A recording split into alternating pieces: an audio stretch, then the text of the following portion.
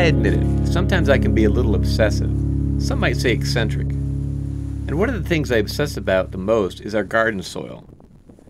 Every fall for the past 5 or 6 years, I've collected leaves from all over the neighborhood and brought them to our yard, usually 30 to 40 bags a year. These leaves have played a big part in transforming what was once rock-hard dirt that could barely grow weeds into the soft, crumbly soil that now provides nutritious organic food for my wife and me.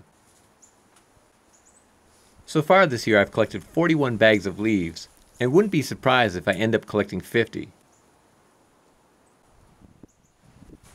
I've already added a few bags to our fall-winter compost pile, and topped off this compost pile with a couple more bags. I also started yet another compost bin consisting of leaves, used coffee grounds, and spent brewery grains. So far I've added 8 or 9 bags to this bin, and will add more as the pile cooks down.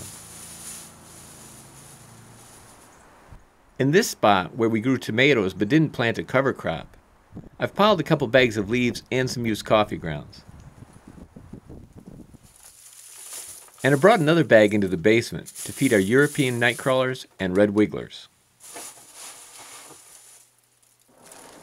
And still we have all of these bags left, but they'll be gone faster than you might think. As an experiment, I'm considering covering these 3 beds with leaves and used coffee grounds in December. We're currently growing a cover crop in these beds, but I'm curious to see if a heavy mulch of leaves will kill the crop and save me the trouble of chopping and dropping. Cover crops need to be in the ground at least 2 months to be effective, but by December they'll be in the ground a full 4 months. So I'll try killing the crop with mulch in these beds, and in the remaining beds I'll chop and drop the cover crop late this winter or early in the spring, and then mulch with leaves. Over the course of the winter, I'll likely feed at least a couple more bags to our composting worms. The quality of the castings is noticeably better when leaves are used instead of paper, and with so many leaves available, there's no reason to use shredded paper in the worm bins for the next several months. In the spring, the garden beds will be crawling with worms, and they'll be eating the mulch almost as fast as I can put it down. So I'll make sure to save a number of bags to add to the mulch in the spring. I'll also empty finished compost from the compost bins in the spring, and start building new piles using leaves as one of the brown ingredients. Not only the leaves, but also the bags themselves will be added to the compost piles.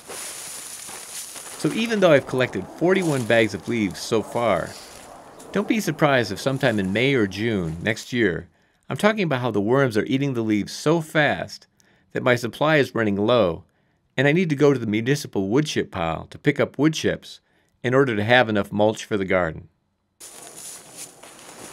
If you missed my prior video that covers in more detail how and why we use autumn leaves in our garden, there's a link at the end of this video and in the description below.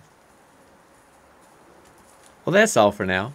Thank you very much for watching, and until next time, remember, you can change the world one yard at a time.